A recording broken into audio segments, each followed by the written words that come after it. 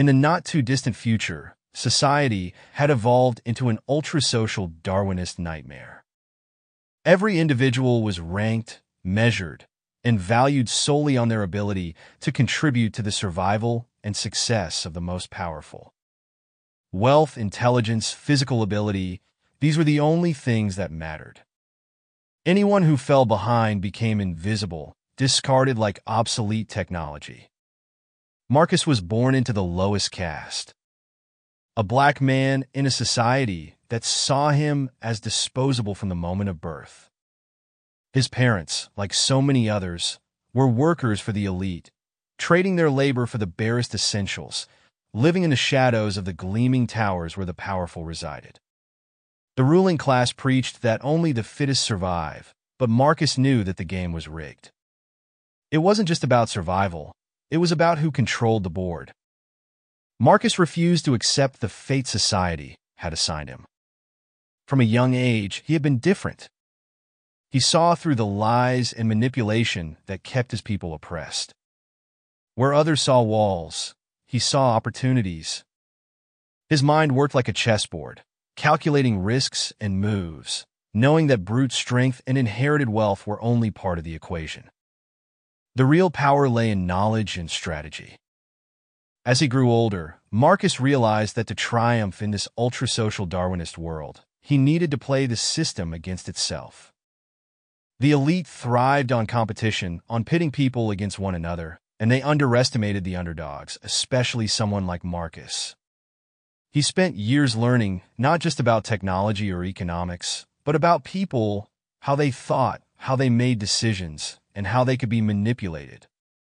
He knew the rich felt invincible in their towers, but they were more fragile than they appeared.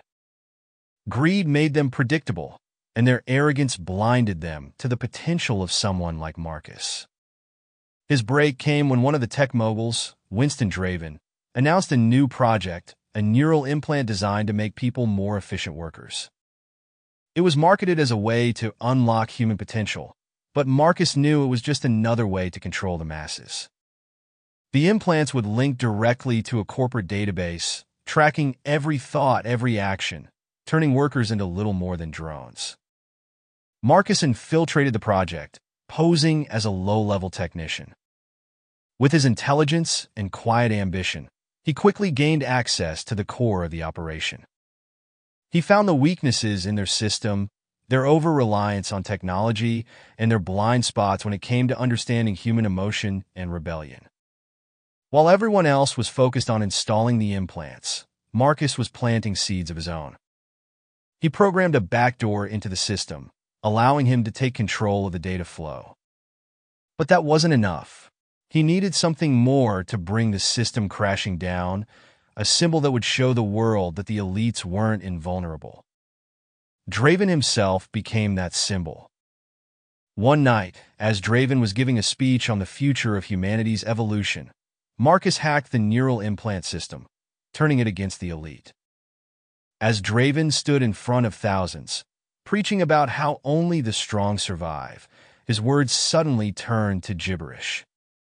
The implant in his brain, now controlled by Marcus, forced him to speak the truth. Draven confessed to every crime, every manipulation, every exploitation that the elites had committed. The crowd watched in stunned silence as their leader, their symbol of power, crumbled before their eyes. Marcus didn't stop there. He used the system to liberate those who had been enslaved by the implants, giving them control over their own minds again. Within days, riots broke out across the city, and the towering empires of the elite began to fall. But Marcus didn't take power for himself. He knew that replacing one tyrant with another would only perpetuate the cycle. Instead, he disappeared into the shadows, becoming a legend. Some said he had died in the chaos. Others whispered that he had gone underground, continuing to work for change.